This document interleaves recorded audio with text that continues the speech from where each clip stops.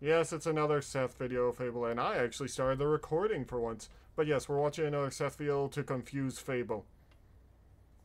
No, I don't want to be confused. I'm already confused like 27, 80 times a day. That's not even correct numbers, but okay. Those are totally correct numbers. I'm just gonna blink at you and then look away and start the video. Listen, I've never told you this, but I totally have made up this calculus, so numbers scare me. I don't think that's an actual word. The worth of a human life. I can't. No, this calcula is actually an actual thing. You know how since me and you basically have dyslexia, letters get switched up when we try to read. This calcula is like that, but it's for numbers instead of letters. That I did not know actually existed. Yeah, it's an actual thing. But for me, letters don't get like rearranged. I just forget how to spell things. You're lucky because letters get switched up in my brain. That's why I sometimes read weird, and sometimes my speech pattern gets confusing. Anyway, moving forward. You the worth of an elvish life: 62 meat and 17 leather. Did you hear him? Did you say 17 leather? Yes, he said 62 meat and 17 leather is the worth of an elf life. I'm not gonna lie, that kind of seems a little too much for an elf. Yeah, they are kind of scrawny. I mean, they're tall, though. Peel them down. Hey, oh, dear God. Seth here. Despite doing this for several years, I have never figured out how to use a microphone. And for this, I sincerely apologize. I wish I knew how to use my microphone so that the way my setup you couldn't hear my air conditioner, but it's hot here. So, yeah. Songs of Six is an ambitiously made, self-styled... I read that as Songs of Sex. City-state simulator, developed for the... What? Word. No. Better part of 7 years. Now, imagine you start playing the game, and naturally, you play the tutorial. I imagine most people do. The difference, however, is that over 100 hours later, I am still on the tutorial. Wait, what? This is the story of what is he playing? A Total Warhammer? The default starting location for the tutorial, which is named after the developer. We have no mountains, no natural resources, a sprinkle of trees, a small lake, and generally nothing. We're sandwiched between 4 neighbors. The city-states have taken volunteers. So you're a landlocked... Oh my God, he might be Poland. He's a landlocked nation surrounded by powerful empires. Sluva and the empires of Starless. If you didn't know, throughout history, Poland has gotten by many people, unfortunately. If you didn't know in history. As a student of history, I of course do know this. It's an Ulisu. In a word, it's not looking very good for us. In the beginning, you start with a couple dozen citizens, and I banish you, I erase you from history. Unfortunately, we are Crotonians. These are peaceful vegetarian pigmen with no aspirations beyond slumming in the dirt and farming crops. But for our purposes, they're perfect. And I quickly started an agricultural operation. It's not much, but at least we're not starving. Grain has to be processed by a bakery, while fruit and vegetables can be eaten directly. What the hell is that? Instead of a fruit farm, I started an orchard. I did this on the promise that it's a slow operation with twice the potential yield. To this day, it has produced no fruit, because by the time the fruit trees mature, I get a worm infestation and have to chop them all down. Citizens typically prefer locals. Wow. So that was all worth nothing at all. That's horrifying. Oof, mama. What? Oof. Yeah. Immigrants, and the only way to increase the local population is by having children at the local nursery. In this game, a year is 16 days, and each 4 days is a season. A baby becomes a child, and a child becomes eligible for labor at 4 years of age. Oh my God. Encourages the miracle of childbirth with the economic miracle of child labor. Also, after my we cannot tell Platy about this. He's gonna go on about the mines again. You know he will. You will. and accidentally snacked on all the vegetables in the nursery crib, I can confidently tell you infant mortality has no effect on the happiness of your population. What? Your city lives and dies on happiness. If you fail to keep your citizens happy, you'll start a failure cascade that ends in ruin. The simulation goes down to each individual citizen and measures the average fulfillment of their needs and desires for that particular race. Okay. Race is an interesting topic. Some races don't get along. Some races are predisposed to crime. Some races control our educational sector, our labs, and our Oh great, here it goes off what again. am I supposed to do when everyone else hates education? I'm talking about none other than humans. Humans are troublesome, criminal, and have They hate education. Golf what's in the briefcase. That's for me to know and you to find out. Sanity score of any race, which means an essential component of any healthy human population is an asylum. But they love science, which is important because this game handles research in a unique fashion. You don't just learn something. No, you research it, and then you have to pass on that generational knowledge across time. Remember. Oh, that actually makes it interesting and also horrifying and makes me think about how much technology we've lost throughout the histories. Funny enough, the main reason the Renaissance happened, you know how it happened, Fable? How did it happen? You have to thank the Christian monks for keeping records on everything and just having gigantic libraries. Because basically what would happen is someone would go in and find books about these things like, wow, this is amazing, can I have this? They're like, sure, as long as you bring it back. We don't start with paper. We get to that. Basically, like what happened to the Library of Alexandria. We lost so much knowledge in there that I'm not sure. We really did. It was a tragedy. After multiple generations of oral tradition, and even then, we have to maintain and preserve a library. Existing knowledge against entropy. Almost every other race dislikes. Though I do really like about that, the whole concept about the library was whenever they got new knowledge, they made sure to copy it while keeping the original, but also giving the copy to the people who got it from, which is like. They shared knowledge, but they also made sure that they kept it, but they also made sure that it went to the rightful owners as well. Yeah. Instead of hoarding it, they wanted to make sure everyone had it, but because of stupidity, we lost so much knowledge. I'm just glad that the Christian monks recorded so much of everything, honestly. Right. If any history nerd should thank the Christian monks. Whether you like them or hate them, you have to thank them for recording everything. Prefers to be indoctrinated. Yeah, there's also certain certain people back then that didn't really record. Like certain countries had more of an oral tradition, and then we have lost knowledge because they refused to actually keep proper records. Yes, we also have oral traditions in a lot of different countries originally that were just.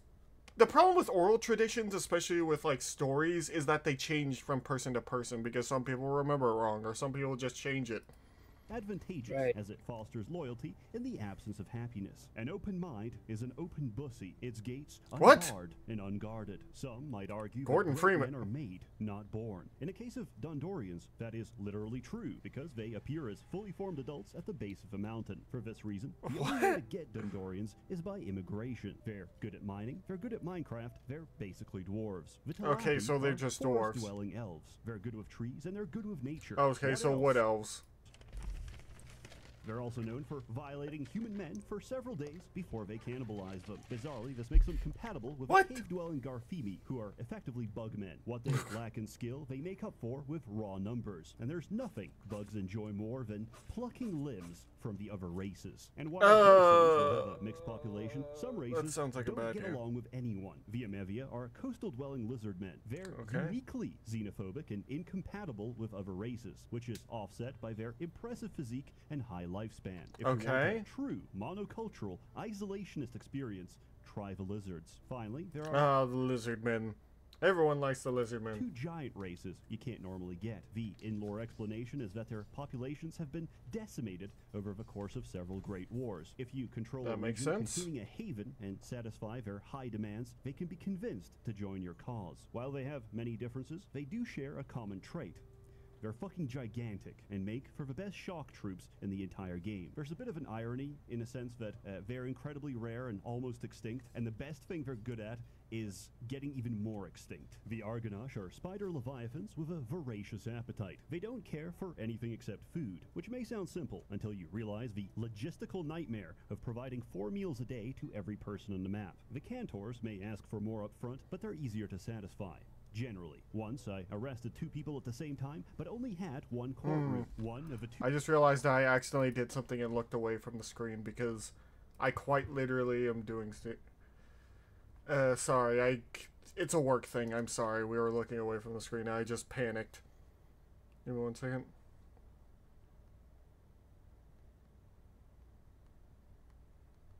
Yes, I think everyone does hate each other in this game, Common. Yeah, that's how people are sometimes for no reason. Representation. They consider this a complete breakdown of my legal system and left in disgust. But at the time, I knew none of this. I was a young blood, desperate to turn and expand my settlement. YouTubers are a prime example of making the most amount of money with the least amount of skill and intellect. In a fair society, these are the people who should be toiling in the coal mines and dying of black lung. Appropriately, I simulated this by importing Garfimi slaves and renaming them to my favorite content creators. What? God damn it, Seth. Invested so much. Wait, what names they choose from? I want to see. 4-hour essay on The Witcher. I simulated this by importing Garfimi. Mr. Beast. Oh, that didn't age well. Them to my favorite.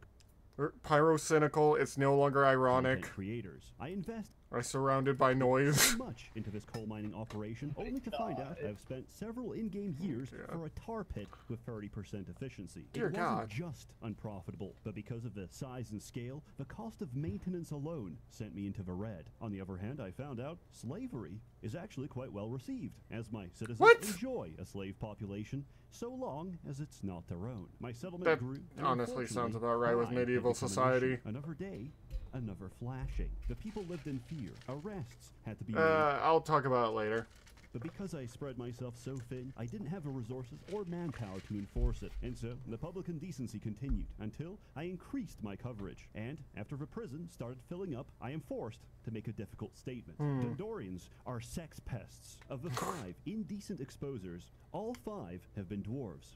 I have no further comment. At this point, I was earning capital by exporting furniture. Not sure what to this think game about doesn't have a fixed economy. Trade prices fluctuate and work on a so it has an in-game economy. Basically, if you can make your own, that sounds frustrating. Encouraged. If you have excess to that sounds horrifying. But overtrading a commodity can apply disproportionate pressure on the value, which is minimized by the number of trade partners. So, if you want money, you better diversify. But if you don't, poverty also has its advantages. This is something that actual countries nowadays still haven't learned, that you have to diversify what you export, or things could go really bad.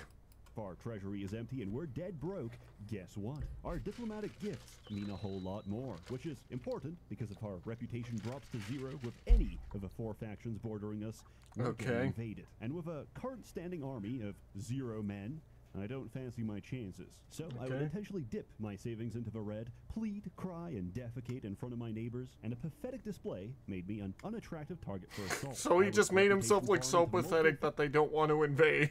Thousands, so I could reliably forget about it for the next dozen years, while enjoying the benefits of almost 0 taxation on all trade. This gave me a lot of time to experiment and figure out what I'm doing. Firstly, I tried mining gemstone. Subsequently, I failed at mining gemstone. Instead, I used the natural fertility of Jacketon and turned it into an opium plantation. What? I still had a lot of Garfimi slaves left over and put them to work in fields of poppies and cotton. Oh my God. I got overly ambitious and my bugs got a little rowdy. There is there's a situation. There's an uprising. Words can be said. The cotton pickers are having another uprising. Oh my God, you don't need to say it like that. Polish the practice. Not on moral grounds, but because they robbed my throne and took just about everything. What you joke about? So I tried producing alcohol and opened a tavern. Demand outstripped supply. Access was terrible and supplies were so low that it just made them angrier. So I tried satisfying food preference instead. Mushrooms, fish, complex proteins. I restricted everyone to just eating bread and they were happier. Additionally, What? I tried introducing fine dining in the form of restaurants, and almost lost the game to a public riot. Oh my god, he's starting a restaurant there, riot breaks out. But each time I did so, a citizen would starve, spiraling into a vicious loop. Their desire for the McMenu was so strong that it overrode their survival instinct to eat street food, preferring instead the embrace of death. This was not a plague of famine, it was a plague of choice. After what the hell? Alcohol is haram, cooking is forbidden, and our entire food pyramid is bread. Finally, I did make a breakthrough in citizen satisfaction. It turns out that when I select and look at a random peasant, they are not meant to be caked in shit. And only after building back, I was wondering what was wrong with them. I thought they were injured or something. 40 hours into the game, did I make that connection? Around this time, I also realized, after reading the tooltip, the reason for my insane cost of maintenance. You see, buildings have walls. Walls increase isolation. I did not build any walls. Oh. Do I have to rebuild my entire city? Yes, I did. I rebuilt the whole thing. And I learned to love city planning. Building design is incredibly fun, and there's no greater satisfaction than having an elegantly designed lavatory for optimal shitting, pissing, and sharding. In the end, you take so much pride in what you've built. Am I coping? Yes, absolutely. But after numerous He's been playing for 20 hours, so yeah, he would be coping. Economy and a series of shacks resembling civilization. Also, I promoted a 4-year-old to become nobility. What? Because it's funny. Nobles provide a variety of beneficial effects, and currently, nobles. Or, you can as have the nobles. developer translated to me, they cannot betray you yet. Yet. Was calm and peaceful until we found a Crotonian with his eyes scooped out. On the body was a note signed Jake the Invincible, claiming that he's saving lives by returning them to his forgotten god. Our city. Why is that? A serial killer. I know that character's name, but I can't think of it off the top of my head. But yeah, there's a serial killer going on. Every victim was a Crotonian, and this was clearly a racially targeted crime. Okay. Terror ruled the streets, and we had no leads. It wasn't until a passerby claimed to see a Crotonian woman fleeing the scene. This information didn't add up, but we tortured the confession out of him and pleaded guilty. I don't know. To all crimes. The serial killings promptly stopped. Jake the Invincible was identified to be a middle-aged Crotonian woman predating on her own people. We sent the killer into the arena to be chopped into pieces for the spectacle of a crowd. We gave their body as much respect as it deserved. And that we would be? pissed on it and dumped it into a mass grave. Oh, wow. Serial killings are rare, and they're not often so straightforward. You might get the wrong guy and torture out a false confession, or the trail simply goes cold from lack of evidence. Eventually, beyond exports and fields of opium. I just can't believe there's like crime and well, not really crime and punishment, but actual like crimes like that going on in the city where you're also planning everything and having to deal with kingdoms attacking. Source of cash. I would intentionally reduce my army down to 0 to try and entice rebels to attack my city. The moment this happens, I hire mercenaries, crush the invaders, and sell off their loot for fat stacks. This sent me from borderline broke to $500,000 in the bag. Now, hiring mercenaries is incredibly expensive. Paying them is even more expensive, but they handle their own supplies and they're instantaneous. I use them to conquer a neutral region, and as I did, my brain expanded and my neurons started firing, because suddenly I can hire more. For each region under my control, I get access to 5 extra mercenary companies. So I hatched a plan. Take all my money, raise an army of mercenaries, and conquer Winston, the weakest nation I could find nearby. So he's literally going to create a mercenary army and take over a nation. My numbers increased, eventually laying siege to their capital. I sold everything to keep those mercenaries paid. I almost ran out of money. If that siege lasted a day longer than it did, I would have lost. But in the end, it was worth it, because I reached the max limit of mercenary companies, and I could now recruit enough men to overpower anyone. Problem is, they're asking for $750K up front, with a daily fee of $100K. Soldiers of fortune have a steep asking price. But what if the golden horde could pay for itself? I've been on the back foot of negotiations, pleading and groveling to my neighbors for mercy, until now. Selling my spoils, I muster a short-lived but massive army, declare war, intercept their army, and immediately sue for peace, to which they have no option but to accept my favorable terms. Dear God! About shotgun diplomacy is you already know the answer. each time. Because once they surrender, we do it again until we empty their entire treasury. Oh my god. So you're bankrupting the nation through war, basically. Demise. The century of humiliation was over as Jackaton turned on their allies. No longer will I be extorted each time it's their nephew's birthday. I do think it's funny. They want gifts and money every time it's their nephew's birthday. Luva were too small to resist. No, I have not gotten Mecha Break, though I want it. The English empire of Starless to the north was a different story, but led to the development of strategies I'd replicate going forward. Economic hyperwar is the act of manipulating the enemy to take decisions that are numerically beneficial while destroying them internally. We invade cities, sell them back to the enemy, only to invade them again. Then we use them as bartering chips for other cities, take control of those cities, demolish the walls, and advance our front line. Oh my god. The need for extended siege and reduce the enemy to a single fight. There was only one exception to this. As luck would have it, the human empire of Ulisu to the south had the largest standing army in the world. Even if I recruited every mercenary, I would still be outnumbered 2 to 1. So, I drained his treasury, and I waited. Eventually, he could no longer afford to maintain his army, and fell like the rest of them. Jackaton lives by a simple proverb. Feed the earth, and it will feed you. But we fed the earth so much that nature herself is vomiting up red. There's too many prisoners of war. Oh, dear God. And not enough mass graves to go around. The oh rest my is God. Morbid history as I took the rest of the map. Jackaton is now the single state empire of the world. Resources are... You made the Roman Empire. Is infinite, for we possess an infinite money printer, the design of which is as follows. I form a puppet state, declare war on them, take all their money... Well, actually, he would be more close to Carthage, because Carthage would actually just pay for mercenaries. Invade them anyway, and install a new puppet to repeat the process. I have, in every sense, completely rigged the system, but like Sisyphus reaching the top of a mountain, I had nothing left to struggle against, and so too did I lose my interest. So I made a royal decree to arrest everyone. If you're ever interested in ending the game, just click prosecute on your main population. Guards start arresting citizens. Then they arrest other guards before being arrested themselves. Prison wardens get jailed and break out of their own prison. Chaos and pandemonium rule the day as everyone turns on each other, and eventually they turn on me. In summary, Songs of Six has a very expansive, detailed, and enjoyable tutorial. At 160 hours of playtime, it seems interesting, honestly. To play the actual game. This can't wait to play the actual game. Of the year. As we all know, that's reserved for Churn Vector, but it's a very close second. The graphics, the changing of seasons, the music, the scale of the simulation. Considering this is written in Java, I have no words. There's no other game where the line between written entirely in Java is so blurred. To demonstrate this, for my second playthrough as the Garfimi, I proposed a novel form of meat production. It's less of a ranch or a pasture, and more of a tilapia nursery. For reference, oh my God, Seth! Half an apple a day, a fully grown tilapia child costs us 32 apples. But what am I? Twice that amount in meat and I shouldn't be surprised, but I am.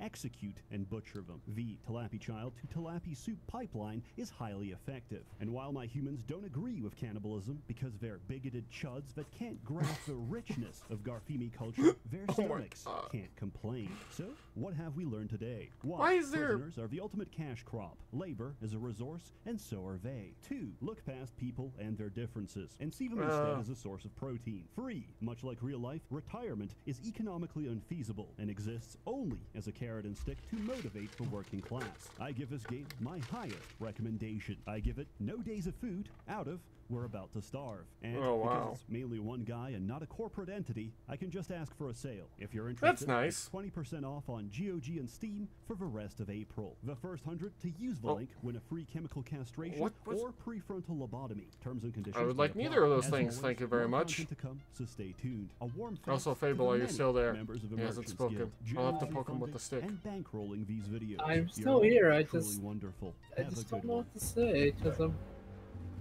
more interested in the strange cult of furries apparently, and I don't know, Seth's humor confuses me, so it like literally just why? I don't know. I was just clicking through to see if there's anything we missed. But yeah, that seems to be mostly the end of the video, and he has a lot of backers, dear God. I don't think I'll ever get that many.